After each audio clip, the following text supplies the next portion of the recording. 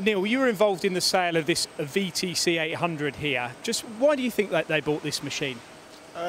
Beyond the quality of Mazak machine tools and a UK-built product, the control system on this machine, it's using the Mazak Matrix 2, a totally conversational, user-friendly control that provides the flexibility and the simplicity of programming for this 5-axis machine tool.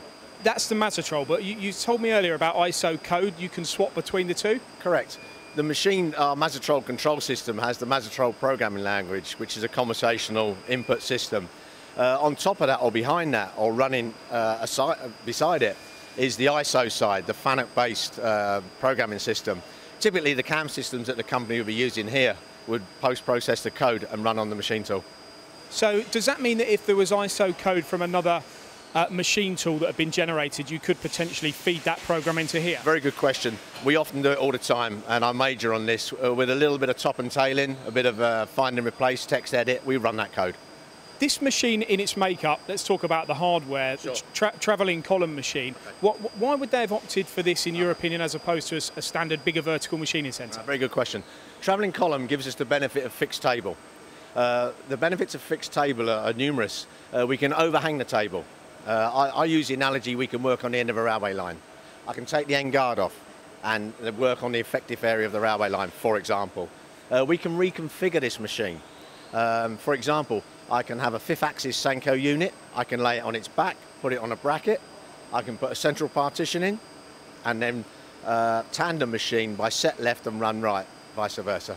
And is it a faster machine as well as a result of the travelling column? No, it's not necessarily faster. It's the flexibility of the machine that gives the operational system, not a service-related system, that they can reconfigure. And do you think by having a fixed bed, this machine is more rigid in its makeup as well than a machine where the bed moves around? Absolutely, because you've got no change of dynamic movement. I could put the dynamics of the machine will be set by the travelling column. I could have a workpiece of 2.5 kilos up to 2,000 kilos, 2 tonne, and the dynamics of the machine wouldn't change because it's not moving. It's fixed stable. And this has got a 5-axis machining capability, correct? Yeah. The VTC 800 in this form is a -20, so VTC vertical travelling column, 800 being the y-axis, -20 is 2 metres in the x-axis, and SR swivel rotary being the tool movement.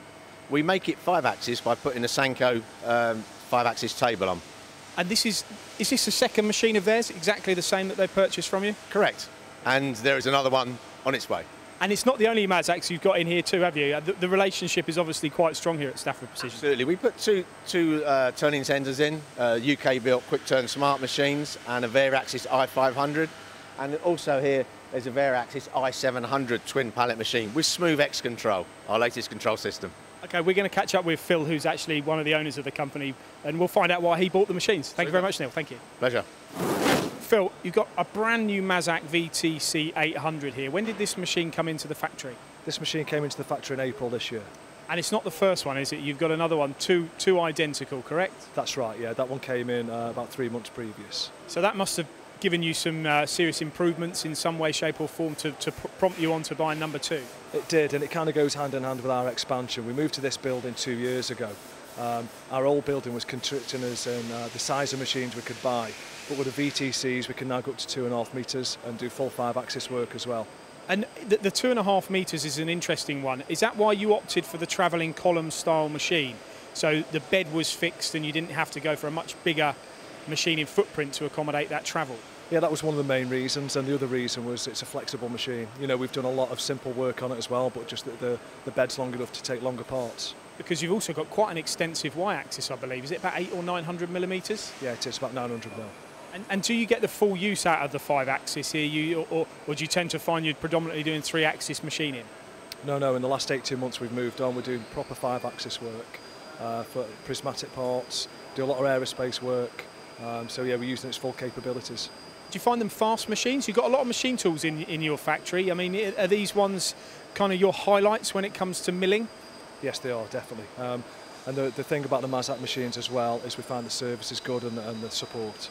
And with the nature of this machine as well, you can put a partition in the middle of the machine to enable you to machine both sides. Do you do that?